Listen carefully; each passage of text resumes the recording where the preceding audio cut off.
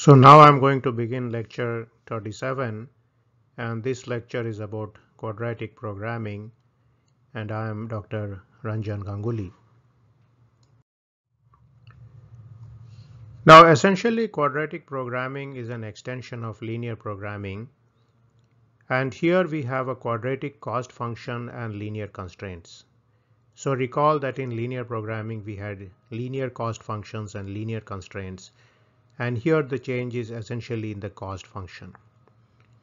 Now we know from our previous studies that quadratic approximations are better than linear ones for nonlinear optimization problems.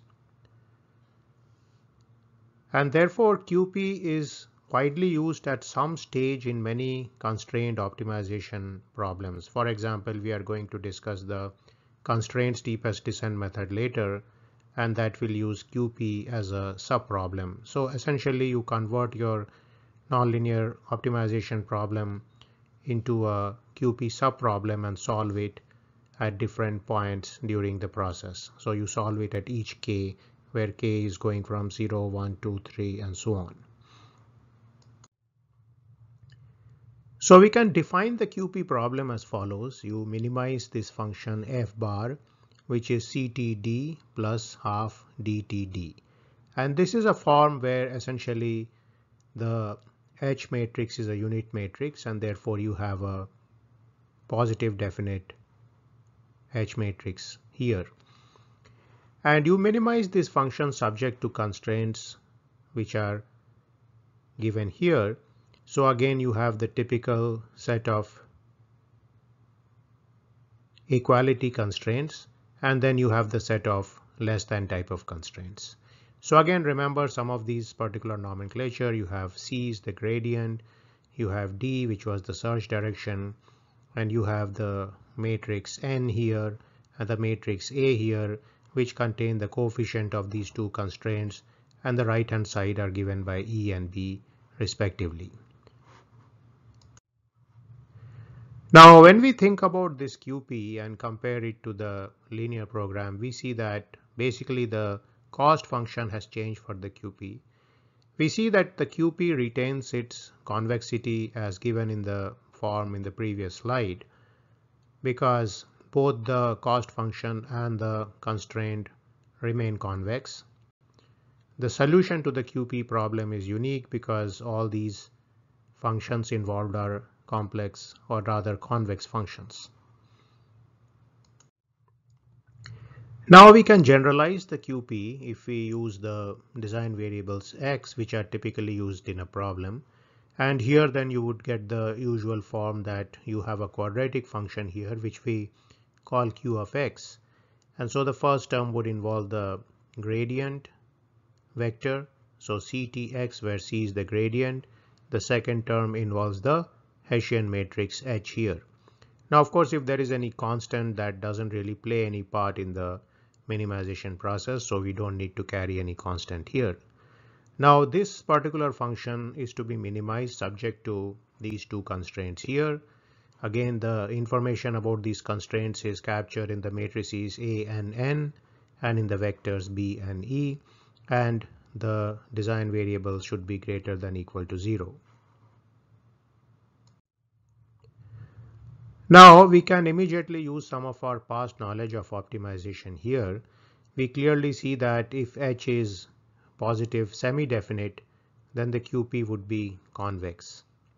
If H is positive definite, then the QP is strictly convex. Now for most realistic problems, H is at least positive semi-definite, and therefore many applications do satisfy this particular requirement. Because in general, if you have a well-posed minimization problem, then you should reduce the function, the cost function, as you progress, and therefore you are likely to have a positive semi-definite H matrix at that given point. So now one of the ways in which you can solve this QP problem is by using the KKT conditions, and we will show that we use the simplex method to essentially solve this QP problem. So again, recall that you have one of the constraint equations in this form ATX is less than B. And therefore we can add a slack variable here given by S to turn this into an equality constraint. And here all the S values are greater than equal to 0. Simultaneously, there is one more constraint on the problem, which is that the xi should be greater than equal to 0, which is essentially same as negative of xi is less than equal to 0. So we will treat that as a constraint also. So now we form the Lagrange function corresponding to this problem. So you have the quadratic function here, which is ctx plus half xthx. You have the equality constraint here, which I have taken from here, that is ATX plus S minus B, and this is pre-multiplied by U transpose, where U are the Lagrange multipliers for this problem, for this constraint. You also have the second constraint of the form NTX, and therefore here you get this here, and then the Lagrange multiplier for this is corresponding V. So again, these are the equality constraints. These are the inequality constraints which have been converted to equality constraints by using slack variables. And these are the constraints here of the form xi greater than equal to 0. So negative of x has been directly included here, and the psi value here, that is the Greek letter xi, is essentially the Lagrange multiplier corresponding to these constraints xi greater than equal to 0. So we have three Lagrange multipliers here, u, xi, and v. So u, v, and xi are vectors containing the Lagrange multipliers. Now to get the KKT conditions, we need to differentiate this Lagrangian with respect to x. That gives us one of the equations here in terms of C, H, A, N. And also if we differentiate the Lagrange multipliers with respect to U, with respect to V, with respect to xi, and so on, you get all these different equations. So again, it throws back your constraints at you here. You have the switching conditions for the different problems, and you have the fact that the slack variable is greater than equal to 0, and the Lagrange multiplier of the form u is greater than equal to 0. But of course, the Lagrange multiplier v is free in sign. So because the Lagrange multiplier for equality constraints is free in sign, we split it into two variables. So we define v is y minus z or y minus z, and then we keep in mind that both these numbers can be greater than equal to 0. So this is the form which we had used in the LP parts of the course. And if you remember, we can express a free variable as a difference of two positive variables. So now we can write all those equations in a matrix form. So if you recall the first equation, it was the H matrix into X plus A matrix into U minus xi plus ny minus nz. So similarly, the second equation was ATX, then there was a plus S term, and then this is going to be equal to B. And the third equation was N transpose into X, and then no other term, and then this is going to be equal to E.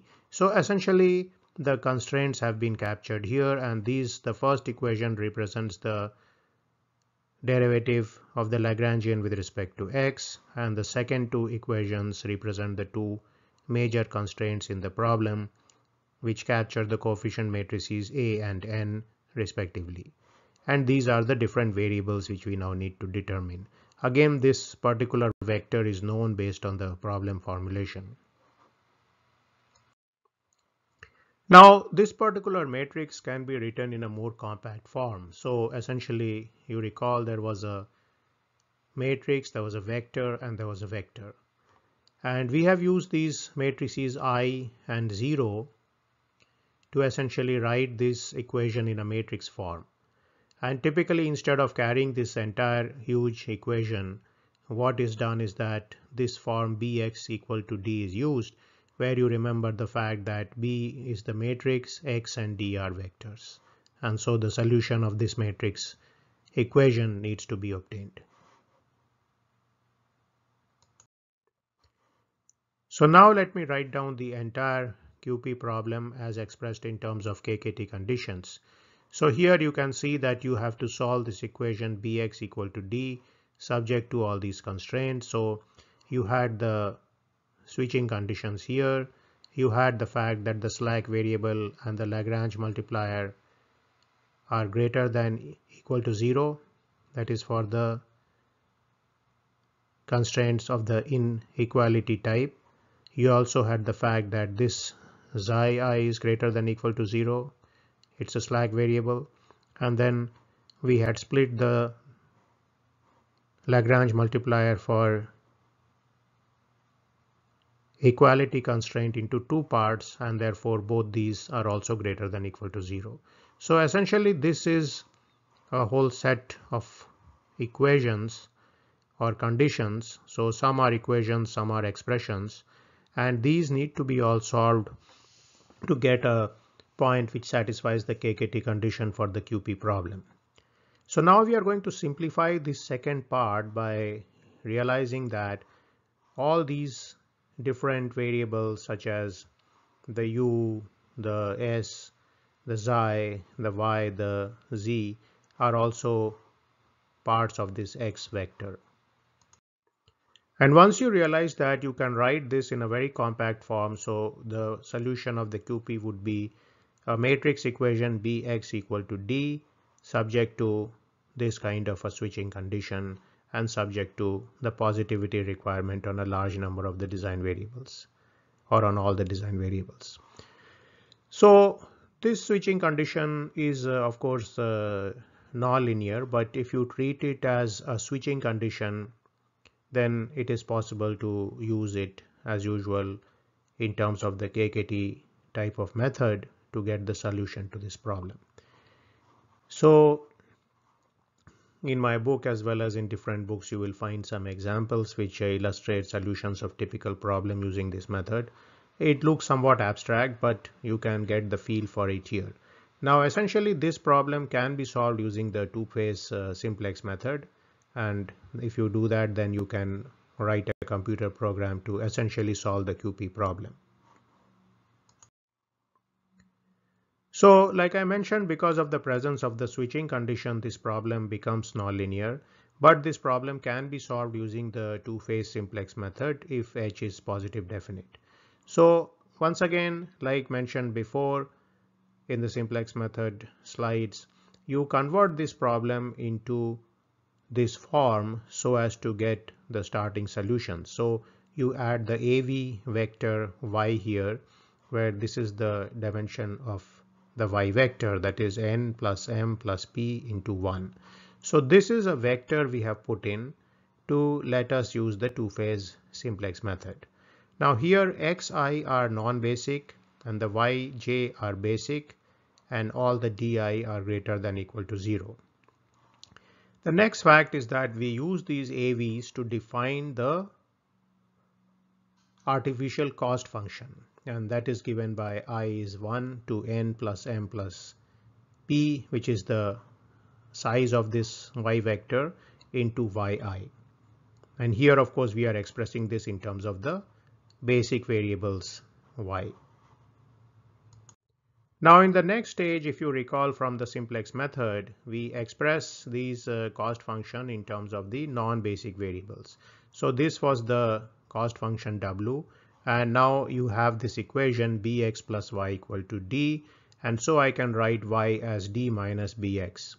Take that and substitute it here, I get this here. So essentially I substitute y is d minus bx into this equation, so I get d minus bx here, all the summations being present there.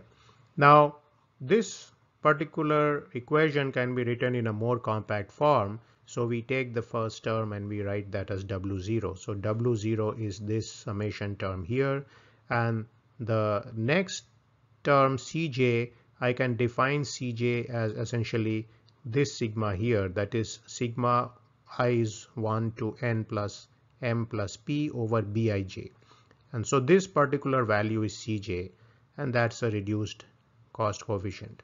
And then I take this thing and I put it into the next slide. So here you can see that this Cj is basically the negative of sigma over bj.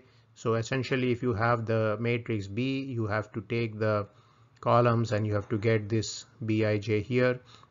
And then you have the W0 here. W0 is I is 1 to n plus m plus p over di. So W0 is the starting value of the artificial cost function. Cj is the starting value of the relative cost coefficient obtained by putting the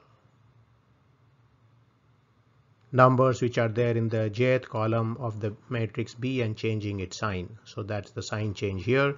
And again, the slackness condition which is present, that is xi into xn plus m plus I equals 0, essentially is a mathematical way of saying that both these numbers are not simultaneously basic, or both these variables are not simultaneously basic.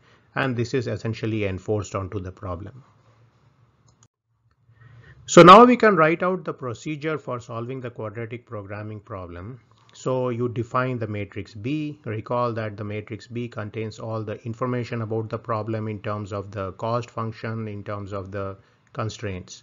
You define the vector D that contains all the right-hand side information about the problem in terms of the coefficients, which are on the right-hand side of the cost function and constraint. Check that all these di are greater than equal to 0. Calculate the current value of the artificial cost function and relative cost coefficients, and then complete phase 1 of the simplex method. So if this particular cost function W is non-zero and all relative cost coefficients are non-negative and no new pivot can be found, then your QP is infeasible. And if of course all this has been solved, then you have a feasible QP, and then you can get a feasible solution for this problem. So if the feasible solution has been found, then you use the definition of the vector x to rename the values of the QP variables. So if you have x with you, you can extract all the variables x, the Lagrange multipliers and the slack variables here, and then you can continue with this method.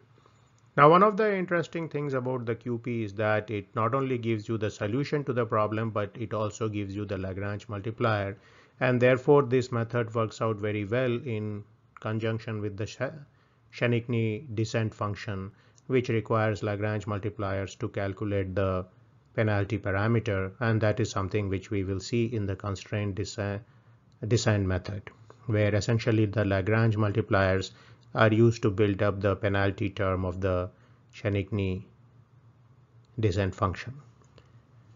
So that presents you a background on quadratic programming, and like I mentioned before, quadratic programming is a bedrock of a lot of nonlinear optimization problems, and there are very well written computer programs which solve quadratic programming, and you can use these programs to solve different problems.